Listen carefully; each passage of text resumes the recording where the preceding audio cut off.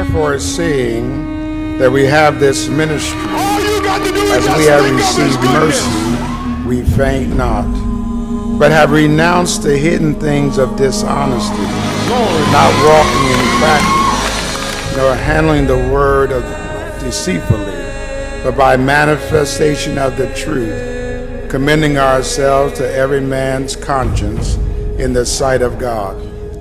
But if our gospel be hid, it is hid to them that are lost, in whom the God of this world has blinded the minds of them which believe not, lest the light of this glorious gospel of Christ, who is in the image of God, should shine unto them. For we preach not ourselves, but Christ Jesus the Lord. For he that exhorteth on our exhortation, he that giveth, let him do it with simplicity. He that ruleth with diligence, and he that showeth mercy with cheerfulness. Stop there. Amen.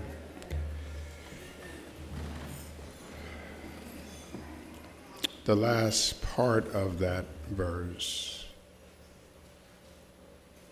He that showeth mercy with cheerfulness. I want to talk about the spiritual gift of mercy. It is a spiritual gift. And the title for today is, look at somebody and say, Lord, have mercy. And then tell them, have mercy, Lord. How many have ever heard somebody say, Lord, have mercy?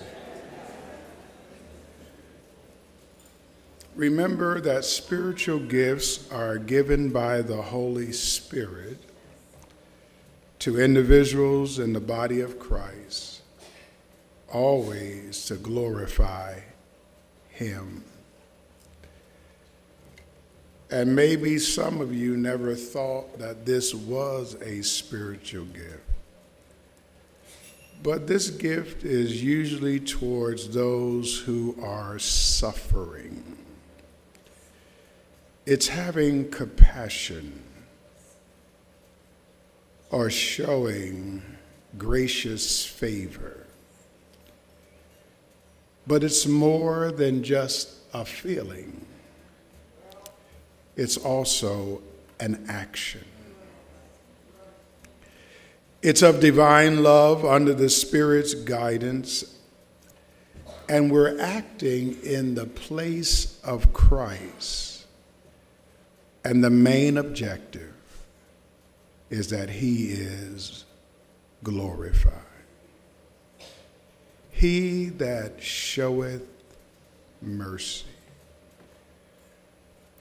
Your heart not only goes out, but along with your heart goes action. Because many times we can feel it and never do anything about it. That's not the gift of mercy. The gift of mercy means that I extend myself and not only feel it, but I'm willing to share in their need, in their pain, that I do something about it. And it's not just a one-time thought. The people who have the gift of mercy, even after it leaves the news report and is no longer in the forefront, you still have a compassion for that individual. Most of us don't realize that in New Orleans, there are still people without homes. In the beginning, there was this whole influx of everything, and now they tell us there's still people without homes. There's a lot of people who are homeless. There are people who don't have running water yet, and that's been a few years. But there's still some people who have a heart, who still go down once a month and try to take care of the needs of those who are suffering. If we don't have it, we need to ask God. If that is my gift, make it known to me.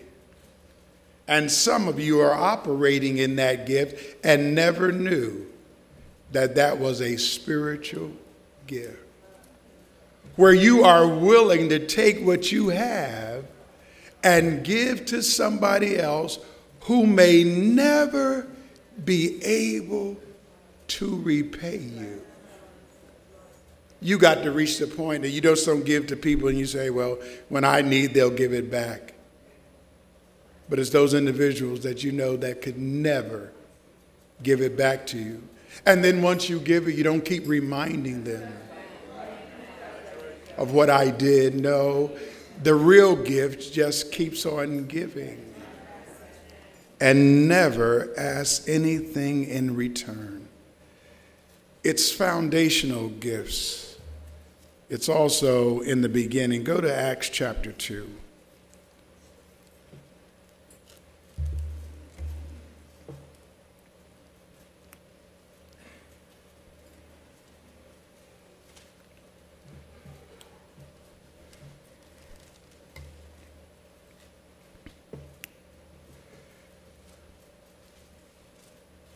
Acts chapter 2, beginning at verse 44.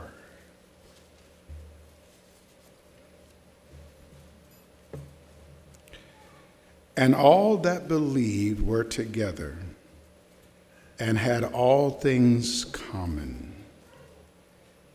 and sold their possessions and goods, and parted them to all men as every man had need. They did it in the early church before there was ever a welfare system, any of the social services that we have now. Before any of those things were in place, God used the church to take care of those needs. And the way the government is behaving now, they're trying to give that part of their government away and trying to take away every benefit for seniors and widows and widowers and those who can't afford it. They are trying to take that gift away from them. But if they take it away, God has already placed it in the heart of the church that we're supposed to step in and be that agent to take care of those who are less fortunate than we are. I'm not talking about taking care of folk who can take care of themselves. For we have a lot of folk who are able-bodied and can get a job. I'm not talking about those individuals. I'm talking about individuals who at this point are not able to even function on the level that they should. God will use somebody else. Go to Luke 17.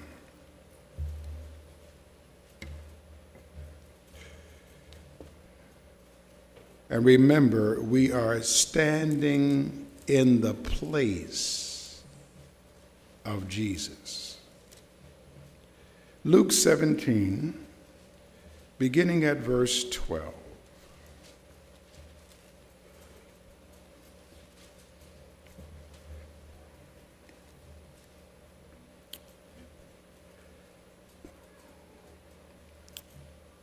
And as he entered into a certain village, there met him 10 men that were lepers, which stood afar off. And they lifted up their voices and said, Jesus, Master, have mercy on us. If you know anything about leprosy, that whenever they came in contact with anybody, they would have to cry out, unclean. Matter of fact, they put them in colonies of leprosy, so they were not even around the rest of the population. And because they believed that if you came in contact, because they were very contagious, if you came in contact with them, that you could also be affected by their leprosy. It says, and they stood afar off, and they cried out, Jesus, Master, have mercy on us. 14. And when he saw them, he said unto them, go show yourselves unto the priests. And it came to pass, as they went, they were cleansed. And one of them, when he saw that he was healed, turned back, and with a loud voice glorified God, and fell down on his face at his feet, giving him thanks, and he was a Samaritan. And Jesus answered, said, were there not 10 cleansed? But where are the 9? There are not found that return to give glory to God, save this stranger. And he said unto him, arise, go thy way, thy faith has made thee whole. 10 were cleansed, but only one came back to give God glory. And I believe this morning that we got more than one who's come back to give God glory. Because when we cry, Lord, have mercy, God comes to our rescue. How many of you have had God to step in just in time? How many of you know it was nobody but the Lord? Nobody but God. And so every chance I get, I want to be the one to return just to say, and some of you have some of your thank yous held back. But by this time, after all that God has done for you, somebody in this room ought to say at least 3, thank you, thank you, thank you. Thank you, thank you, thank you. I've been down and you raised me up. Thank you, thank you, thank you. I was at a point where I couldn't see my way. Thank you, thank you, thank you.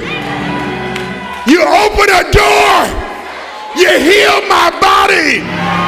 Thank you, thank you, thank you.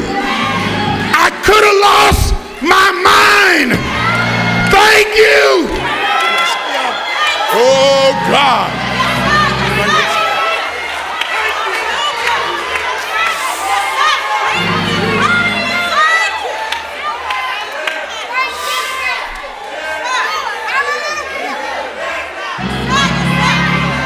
He's made way for your children. Thank you. Thank you. Thank you.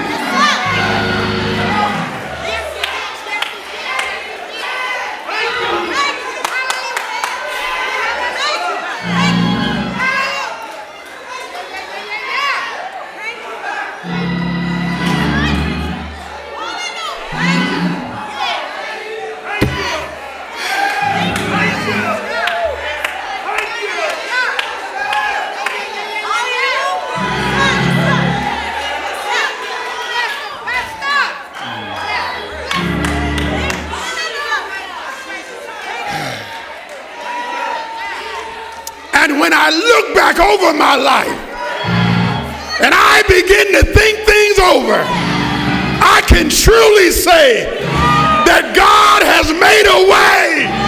Thank you. Thank you. Thank you.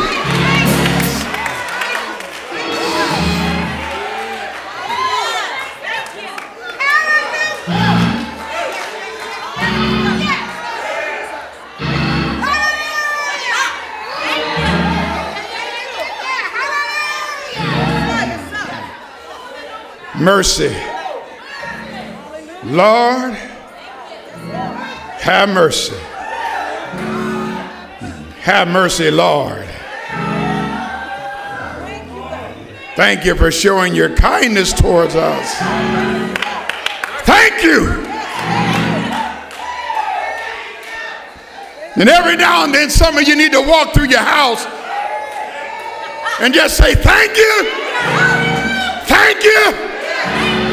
Thank you. Every time you're able to pay a bill.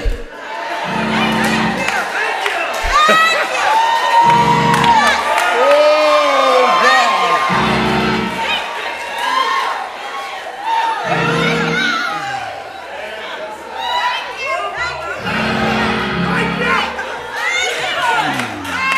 Thank you, thank you, thank you. Said only one came back to say thank you. He healed 10, but only one came back. And I'm the one just to say thank you. Then asking God to make, Lord, if it be your will, can you give me the gift of mercy, so that I can show others the mercy that was shown to me.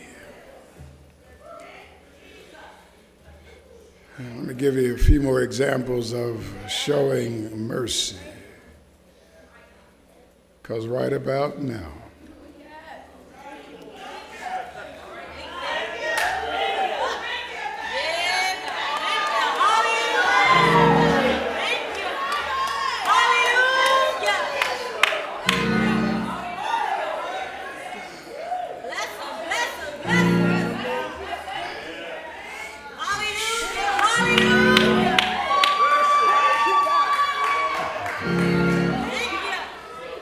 I didn't deserve it,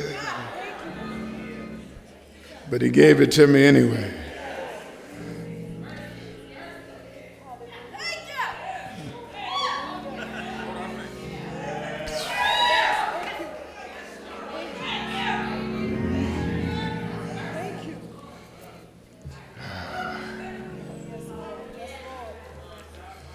I'm still here to show forth his goodness. Some of you don't realize that you're sitting next to somebody who's been through some things. But if it had not been for the Lord,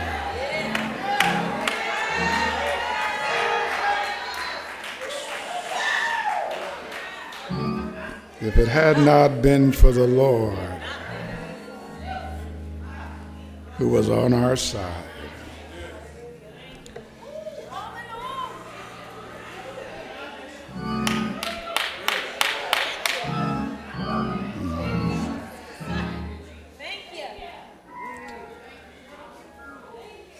Acts 9:36. Acts 9:36.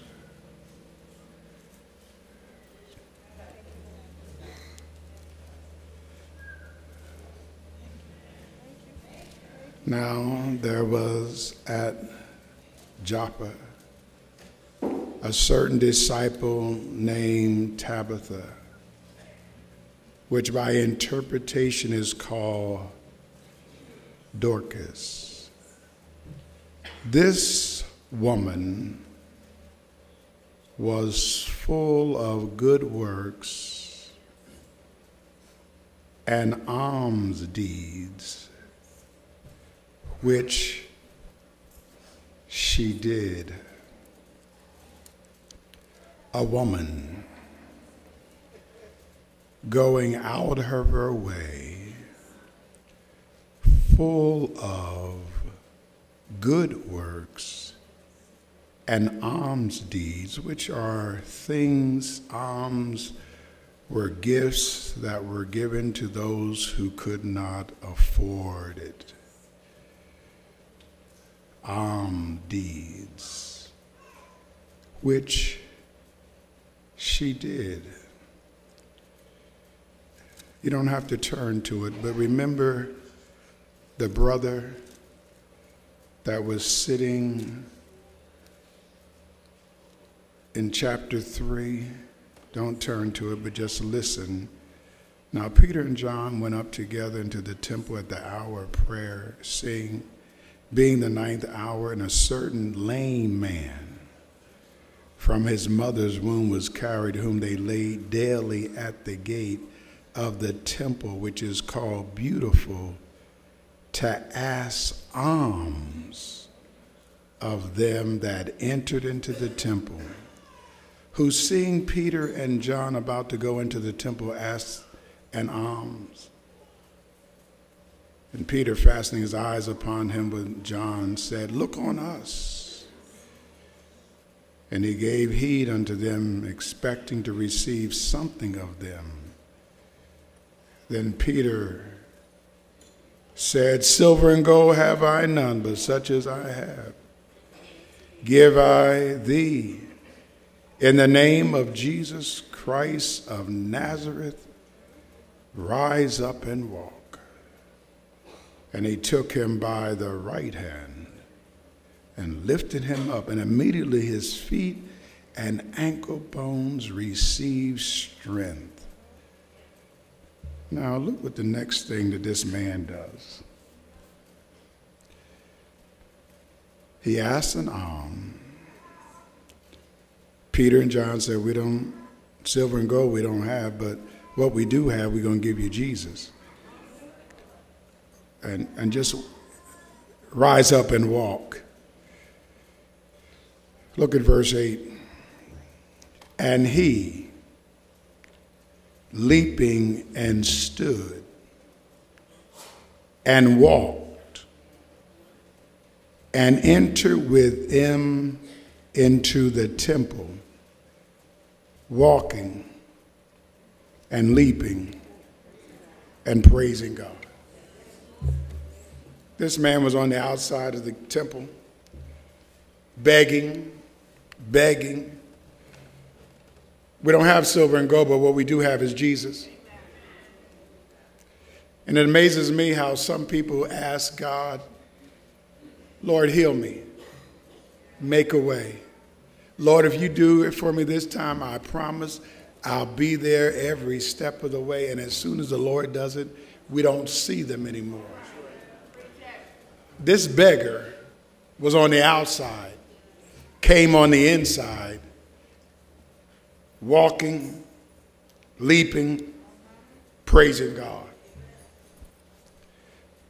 So when you see people in this room, and they may be doing any of the above, before you judge them, you don't know everything that God has done for them, so they can walk and leap and praising God. Repeat, walk, leap, praising God. Ask your neighbor, when you going to do it?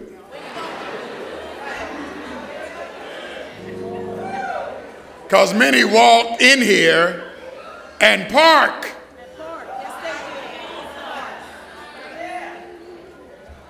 But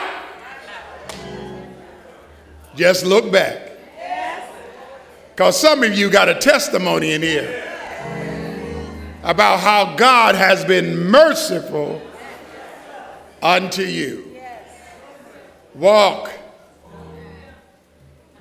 leaping, and praising God, because when they ask for one thing, I'm a witness like some of you. Some people don't need another program. They need Jesus. They don't need another handout. They need a relationship with God. They don't need anybody else feeding them one by one. No, they need Jesus Christ. And let there be somebody in this house that has the gift of showing mercy, that they may have their whole situation turned around. One more scripture, I believe, Acts 16.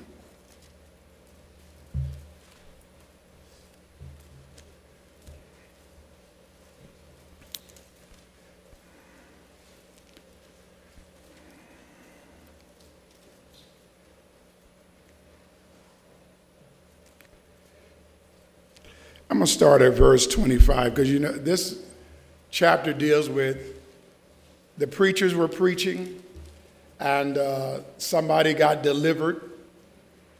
And this lady that got delivered had some people who she was working for. And because of her deliverance, her employer got mad and had Paul and Silas put in jail. They're in jail for doing the work of the ministry. They've been placed in jail. And let's see what happens in 25. And at midnight, Paul and Silas prayed and sang praises unto God, and the prisoners heard them. And suddenly there was a great earthquake, so that the foundation of the prison were shaken, and immediately all the doors were open and everyone's bands were loose. And the keeper of the prison, awakening out of his sleep and seeing the prison doors open, he drew out his sword and would have killed himself, supposing that the prisoners had fled. But Paul cried with a loud voice, saying, "Do thyself no harm, for we are all here." Then he called for a light and sprang in and came trembling and fell down before Paul and Silas and brought them out and said, "Sirs, what must I do to be saved?" And they said, "Believe on the Lord Jesus Christ, and thou shalt be saved, and thy house." How many of you are saved and you're still waiting for the Lord to fulfill the rest of that because you want your house saved? You want your house saved. Now look. And they spake unto him the word of God, and to all that were in his house. This is where they show mercy. And he took them the same hour of the night and washed their stripes and was baptized, he and all his straightway. And when he had brought them into his house, he set meat before them and rejoiced, believing in God with all his house.